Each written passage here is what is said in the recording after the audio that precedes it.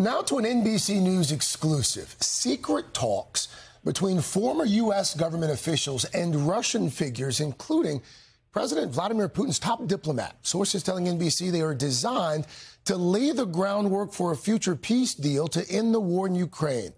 NBC's Josh Lederman joins us now from London with more on this exclusive reporting. So, Josh, at this point, what do we know?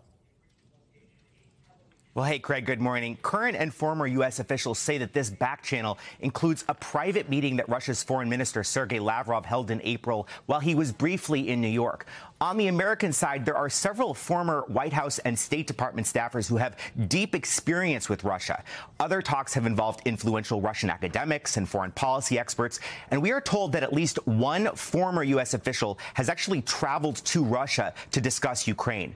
Now, this track 2 diplomacy, as it's called, is not a substitute for real peace talks, but it is aimed at helping end the war. It's an informal way for both sides to explore compromises on the toughest issues. For example, what will happen to those Russian-held territories that Ukraine, frankly, may never be able to liberate?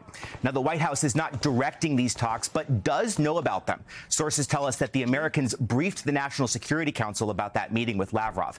And the Ukrainian government, they are now pushing back, saying that Ukraine's fate cannot be decided without Ukraine, Craig.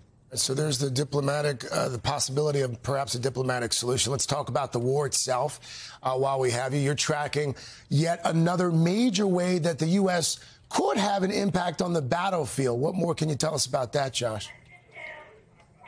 Yeah, that's right, Craig. Officials say that the Biden administration is leaning toward giving Ukraine cluster bombs to use against Russian forces.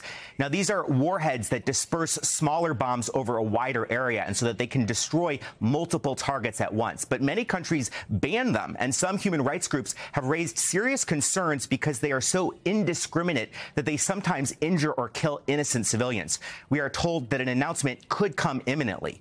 Craig? Josh Lederman, forced there in London. Josh, thank you. Hey, thanks for watching. Don't miss the Today Show every weekday at 11 a.m. Eastern, 8 Pacific on our streaming channel, Today All Day. To watch, head to today.com/allday or click the link right here.